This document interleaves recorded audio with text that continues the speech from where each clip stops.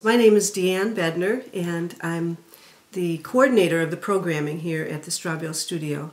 So I oversee and teach classes and workshops and activities on natural building and sustainable living skills. We're at the Strawbale Studio, which is a rural location on land outside Oxford, Michigan, which is about an hour north of Detroit.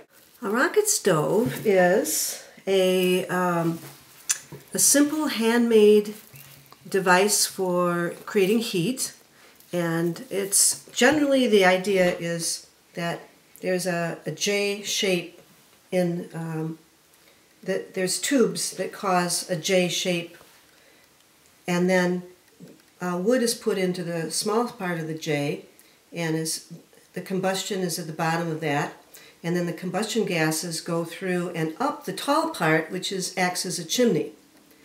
And when this is firing, it shoots out, the flames can shoot out and look like a rocket. That's where it originally got its name. You'll see some examples of that, and we'll show you how to put together the combustion chamber. This is a little diagram of a side view of the combustion chamber, which will be, I think, more clear as we see other examples on the property. But essentially there's a 15-gallon steel barrel that the wood goes down into.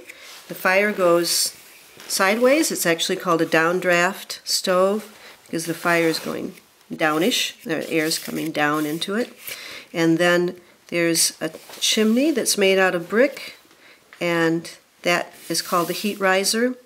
And that is like an internal chimney that's driving the whole system. And then the gases come on the outside of the chimney and down the inside of that 50-gallon barrel and are collected up in a sculpted with earth to bring those gases into an 8-inch pipe. This is a drawing for an 8-inch system. So here we have what are called the guts of the stove. There's a little wood over here. And the wood is put in vertically in what's called the feed tube, and goes down the feed tube, through the burn tunnel, and up what's called a heat riser. And this is the chimney that drives the system. There's a relationship of heat riser to burn tunnel that's very important, and the chimney should be twice as tall as this chamber in here. This can also be used to cook on, and you can have a barrel over this and have the barrel radiate. So there's variations on it, and there's a book that I'll show you some pictures in later that show some different variations. People are definitely experimenting with this concept. So this is a rocket mass heater, and so we're taking the same combustion unit that we saw outside.